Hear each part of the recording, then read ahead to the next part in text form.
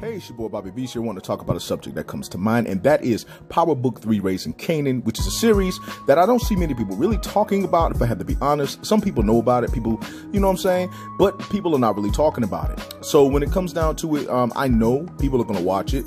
And Raising Kanan, it's book 3.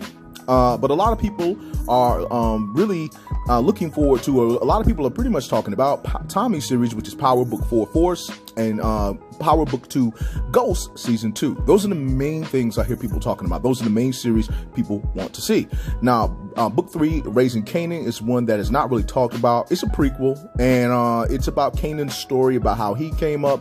But at the end of the day, it doesn't really, a lot of people, they're talking about it, but not really talking about it. As a matter of fact, I want to say BMF is probably getting more talked about than Raising Kanan. But I do know when Raising Kanan does come out, a lot of people are going to want to watch it. A lot of people are going to check it out.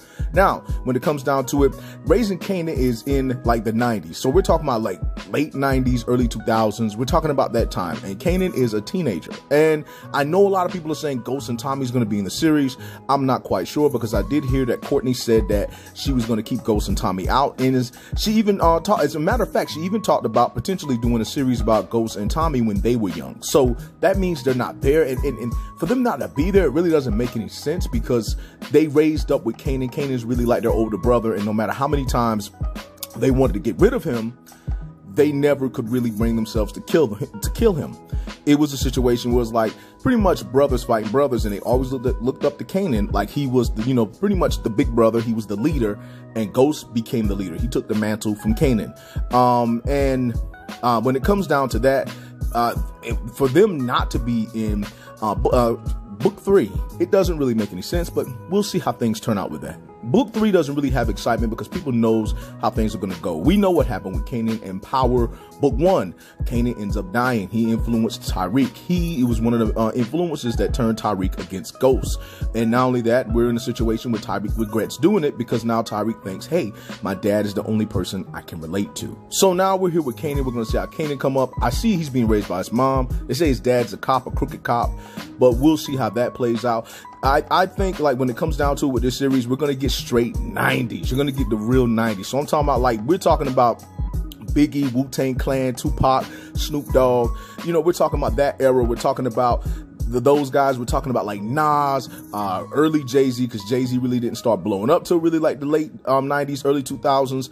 But this is the era we're getting with them. I think that this story is going to be mainly influenced by Juice. If you guys never seen Juice, go back, watch Juice. But I think that Raising Kanan is going to be influenced by the Juice movie and probably a couple of other 90s films from back in the day. If I had to pick some, I'd probably say like New Jersey Drive, Into Deep, different things of that nature, like that, those types of movies. So we're going to be getting that. So that's what I'm thinking is coming up when it comes down to it. So basically, I'm going to say Raising Kanan is going to be a pretty good show. I don't think it's going to be bad whatsoever. This is a power prequel. And I think the reason why people are not really on it is because it's a prequel, and where book 4 is a sequel and book 2 is a sequel.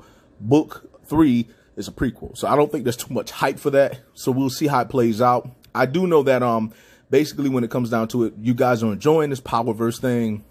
I know that we're all enjoying it, but the main shows people really want to watch, or main shows people like, is Book 2 Ghost, which a lot of people didn't know if they were going to like or not, and Book 4 Force. And then there's Book 5. Yes, there is a Book 5. It's called Book 5 Influence. Originally, Book 5 was Book 4, but Book 5 is Influence, and it's a Tate series, and it's about him and politics and seeing, the stuff that goes on there. So that's pretty much what